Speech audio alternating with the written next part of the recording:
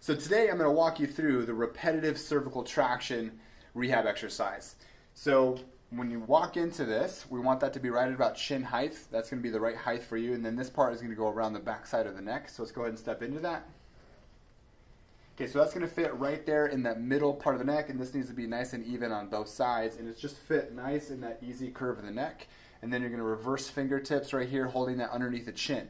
Now, when you go down, I don't want you to pull down with the hand pieces. What I want you to do is that stretch is going to help pull and stretch that neck. So we're going to bend at the knees, nice and easy stretch. We're going to hold that for a second, and then we're going to go back up. Good. Down. Nice, easy stretch. Good. Now, sometimes we might feel that initially in the throat, again, depending on how tight the muscles and ligaments are, but really I want to be able to feel that in the neck. Okay, very good. So what this is doing is it's helping to warm up the muscles and the ligaments to make sure that you get a really good adjustment here in the office. So it's part of the warm-up exercises here in the office.